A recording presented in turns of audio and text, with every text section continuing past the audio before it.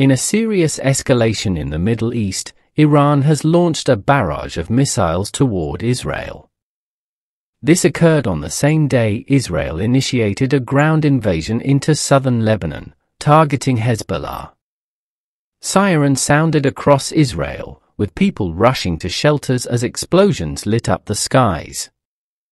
Israel has vowed consequences, while Iran warned of a crushing response if Israel retaliates.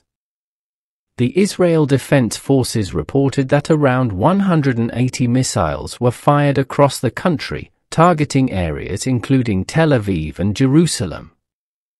BBC correspondent John Donison, stationed in Israel, was among millions who sought shelter during the attack.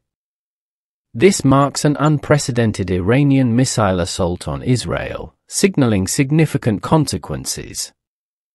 The missiles, traveling 2,000 kilometers in just 12 minutes, pushed Israel's defense system to its limits. Israeli officials have assured that retaliation is imminent, with plans to strike at a time of their choosing. In Tel Aviv, a restaurant was hit directly, and a school in central Israel was also struck. The U.S. confirmed its assistance in shooting down some missiles, using naval destroyers and air defense units. In Gaza and Tehran, celebrations broke out in response to the attack. Iran's missile assault is widely seen as revenge for the assassination of Hezbollah leader Hassan Nasrallah and Hamas leader Ismail Haniyeh by Israeli forces. The global diplomatic community, despite months of efforts to prevent escalation, failed to prevent the region-wide conflict. Israel is expected to respond forcefully, marking a dangerous new phase in the conflict. In Lebanon, Israeli troops crossed the border into southern Lebanon, advising villagers to evacuate.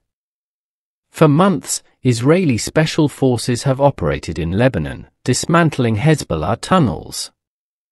The Iranian missile attack underscores the unpredictability of the situation.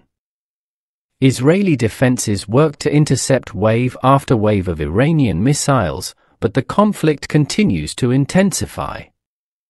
Israel's invasion of southern Lebanon is part of a broader military strategy, and the risks of a wider war loom large, with tension stretching across the region.